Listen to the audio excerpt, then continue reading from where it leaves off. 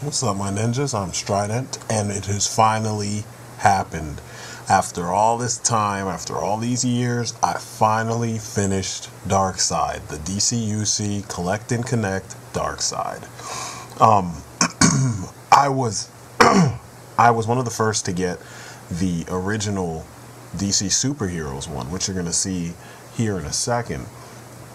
And I always was like, man, he seems too small. Even from the animated series, he seemed too small. He was too close to the regular size of the regular DC superheroes figures at the time, and even the DCUC figures that came later. And I was like, why don't they do a bigger one? Or how can I make a bigger one? Or maybe I'll wait till DC Collectibles, or at the time it was DC Direct, until they were going to make a new one. And lo and behold, both Mattel did a new one, which was the Collect and Connect, but, you know, no matter what I did, for some reason, I couldn't get my hands on the final pieces to make this character until now. I didn't really like the size of the DC Collectibles New 52 Darkseid. He's too big. He's way out of scale with the figures that he's supposed to go to, the collection he's supposed to go to, and I don't buy that he's supposed to be that large. I have the whole New 52 Justice League, trade, and I have a few of those issues separately. I know, based on the scale in the book, that's too much. And the one that Mattel, the New 52 Darkseid that Mattel released, is just a janky looking figure. This was where it was. You could clearly tell that this was done by the Four Horsemen, whereas the New 52 one by Mattel was done by their in-house, I don't know, their interns or something, because it doesn't look as polished as this figure.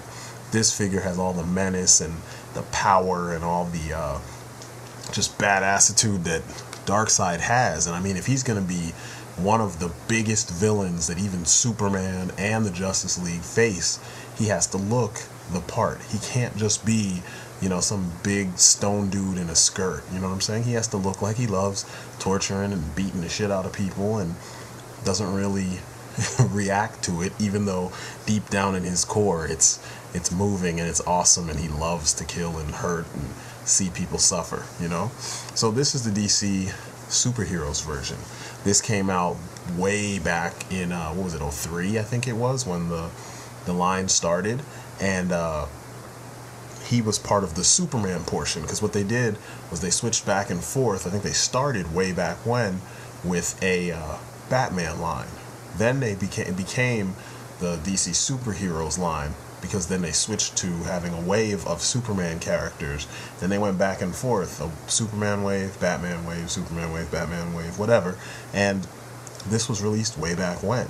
So, as you can see, I've been with Mattel on this since the beginning, So, it kind of pains me to see the whole thing go, but it kind of was going down the tube anyway, because as you guys know, DCUC is dead. So a lot of these reviews that I'm getting to are kind of in honor of the good old days of this line, that I've loved and been so vested in. But you can see, just based on that size comparison, the original Darkseid was just too small.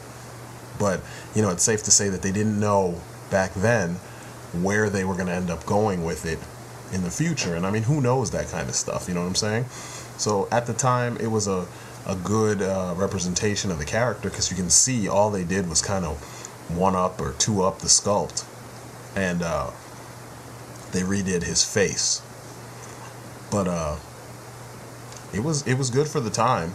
It just wasn't the right size. It wasn't the right scale. That would be a good scale for your 5-inch, Total Justice figures or something. And matter of fact, he's about the same size as that Total Justice figure. So he had to go. This guy had to take his place. This monster that is Darkseid is the perfect height, perfect, build to torment your, DC universe, your figure form DC universe.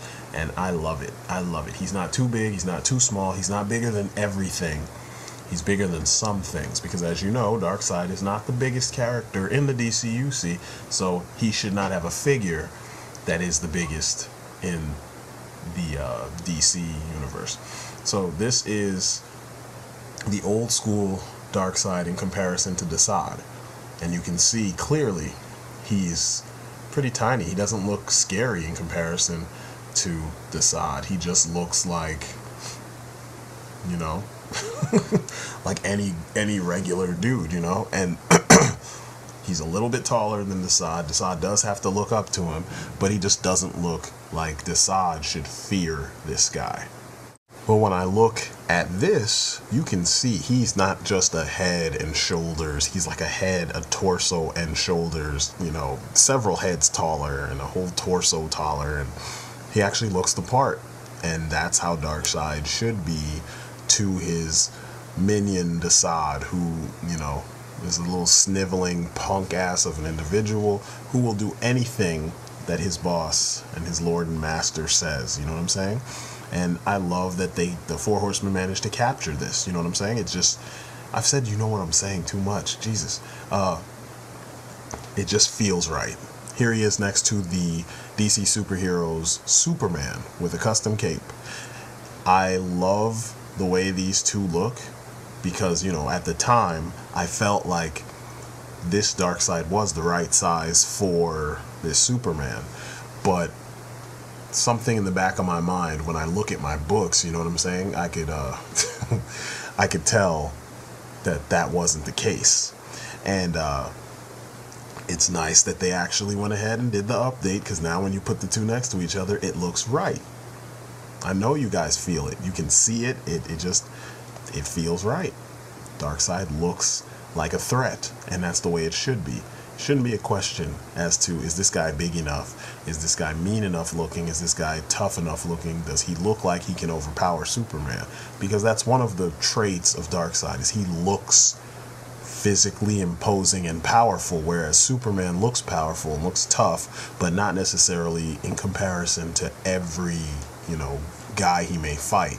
I really dig seeing these two posted up, because, you know, that Superman was the Superman. That was, at a point in time, that was the best Superman that I had, because I didn't have one by DC Direct at the time.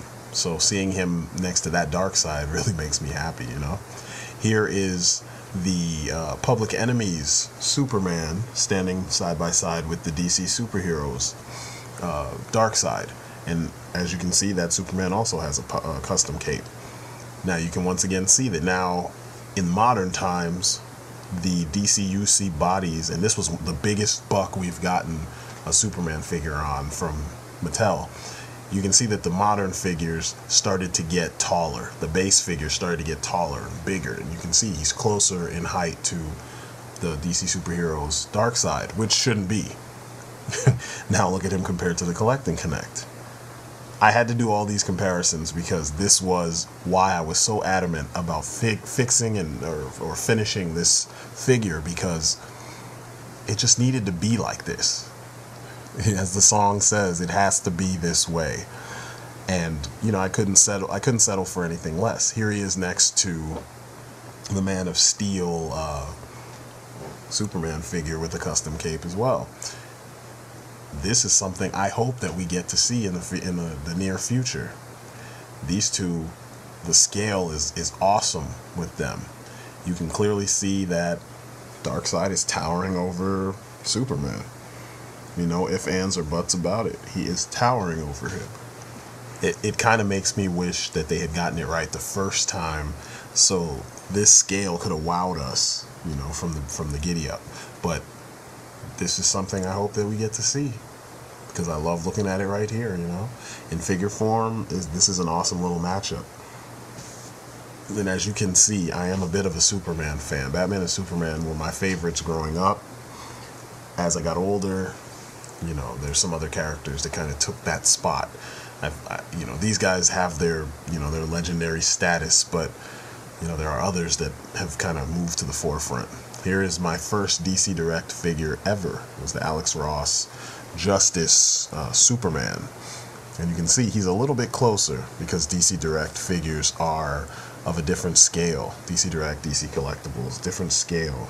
But still towering over him. And this is what makes Darkseid an official badass villain. Same goes for my DC Direct JLA classified Martian Manhunter in the McGinnis style. I love this figure. To me, it's the best Manhunter figure that we had with that, that style, the best representation of that old school costume in figure form. I mean, his musculature is awesome. His height is awesome because he towers over your DCUC figures, and that works. But Darkseid still towers over him, and that's the way it should be. Darkseid is the supreme badass villain. I can't stress it enough. And I know a lot of people complain about, the difference, or they try to be hardcore about the difference between DC collectibles versus DCUC or Mattel or DC whatever, All-Star, whatever they're calling their stuff at the time. But to me, certain characters need to fit their scale perfectly. I mean, here he is in comparison to Calabac. Calabac is a pretty big figure, but he's big in width, not necessarily in height. But even at his height, he does tower over some of the regular DCUC figures. And I love it. I mean, he looks right. He is kind of hunched over most of the time, and he has small legs, so standing up straight, he still would be shorter than his father, who tends to, beat the shit out of him on a regular basis. Father, please, no, Father, don't, Father, I'm sorry, Father, I don't deserve this. But I love it. I love it. I've been geeking out with this guy for quite some time because I'm just kind of besides myself that I actually was able to get him and, complete everything. Here he is next to Stell, a Collect and Connect from that Green Lantern wave that we got a couple years back. And you can see Stell is one of the taller Collect and Connects. I want to say he's about the same height as Solomon Grundy, who I think is the tallest Collect and Connect figure of all of the ones released. I could be off. It's either him or Metallo, but I want to say it's Grundy. But you see that he still looks imposing, even standing side by side with a character that's a lot bigger than he is, or taller than he is.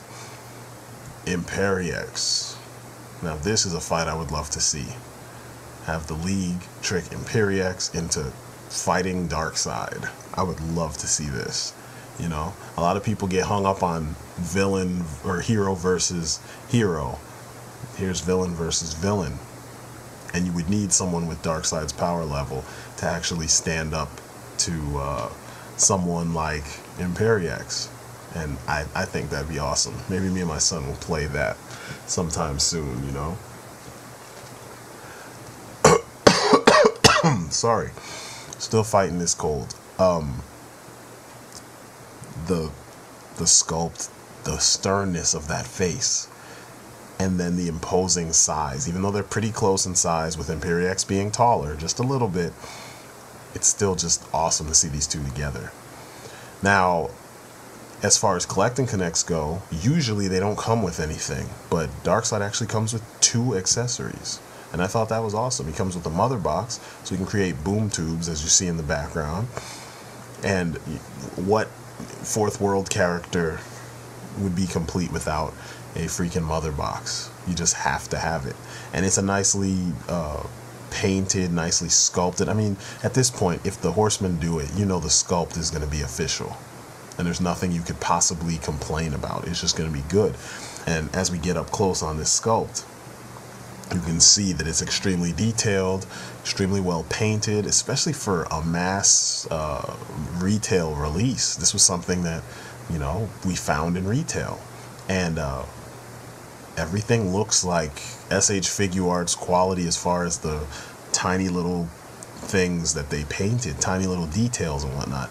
And I'm pretty impressed about that, because usually that's not what we get. So props to the Horsemen and props to Mattel for being able to pull that off in such a clean, a sharp and clean kind of way. Now, you see the one that came with the mother box that came with the original Darkseid from the Superheroes line. It wasn't really that, it was well sculpted, but it wasn't really painted anything fancy. And this is kind of more how it shows up in the comics. It's usually this gray, metallic or silver or just grayed out block of, you know, circuitry with little details on it. So, and I hope they're holding it the right way. I never could tell, but I love it. And it's cool that we have two now. Super awesome. He can store it on his back on that tiny little peg right there, which is another awesome little touch, because you do see a lot of the Fourth World characters walking around with their mother boxes kind of sticking up off their belts.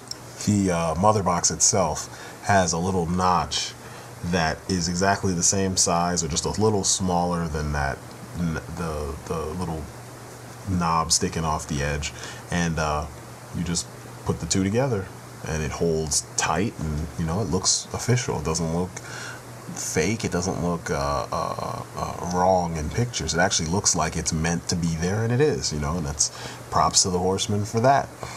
As for his next accessory, it's an alternate gauntlet. I want to say it's the old school Agony Matrix, but I could be wrong. I can't remember the proper name for it because it's been a long time since I've looked at Fourth World anything, you know. Those are old books. The last time I looked at any of that stuff, it was in the cartoon form when he was showing up in Justice League and Justice League Unlimited. So forgive me if I give the wrong names for that stuff, but I think that is the Agony Matrix. It kind of feels like a technological version of the Infinity Gauntlet minus the gems, you know, big gold glove. But it's beyond well sculpted, beyond well painted. It's just, and it's even well engineered. You saw that knob, that thick ball for that his hands sit on. And that's really awesome that they did that, because it's easier for you to pop that in place, and it's easier for you to pop that out of place and then pop the new thing on place, and it's secure, and it doesn't look like any amount of stress that you're going to use or create putting this on and switching off and blah blah blah is going to break that ball anytime soon. So props to them for figuring that out, because it gives us some kind of durability with our figure so that it's going to last. You know, even if he falls off your shelf and he hits his hands by some magical, you know, mystical force of whatever, he's not gonna die. His hand's not gonna pop off. He's not gonna be a useless figure. They built it so it's gonna be durable and it will last you, and you won't have to worry. And I made these shots pretty long so you could really marvel at the amount of detail that went into this figure. The sculpt is amazing. The paint is amazing. It's just well done. Plain and simple. Well done. And these are the kind of things that I'm really going to miss from figures I could get at retail. Now, I have been on a kick where I've been paying attention more so to DC Collectibles, because that's what we get now. That's what's left. And Marvel Select and occasionally Marvel Legends, but this level of quality is, I'm gonna miss it for retail figures, you know, because every now and then we got some pretty well done, pretty, you know, QC issues, void or you know, devoid, what am I trying to say, some figures that were devoid of the QC issues that some of the other figures might have had. So once again, there's the knob, there's the hole that the hand actually, you know, pops in on, and they go together perfectly. There's like no issues. And he looks menacing with that extra hand. The biggest thing about this is these are just options for when you see Darkseid, or you put your Darkseid up against the Justice League or your Superman or whatever DC heroes you may have. This is a must-have, in my opinion, for all DCUC collectors. It has to be. He is so well done, such a step up from the original that was already almost perfect. It's just the scale was off. He's so well done and so perfectly painted, sculpted, and everything that you need to have this guy in your collection, even more so than that giant monstrosity that DC Collectibles made for the New 52 to fight. That thing's too big. I mean, that thing's bigger than the Marvel Select Juggernaut. So is Grundy, and I think they went a little overboard with the scale on those guys. This is where it's at. This is the right scale. That's my story, and I'm sticking to it. I'm STRYDENT. And this has been my Darkseid review. Or my DCUC Collect and Connect Darkseid review. I hope you guys dug the review. Remember, this is a must-have. This is like a 10 out of 10. Pick him up if you see him. Complete him if you can. And that I will see you in the next video. Peace outside.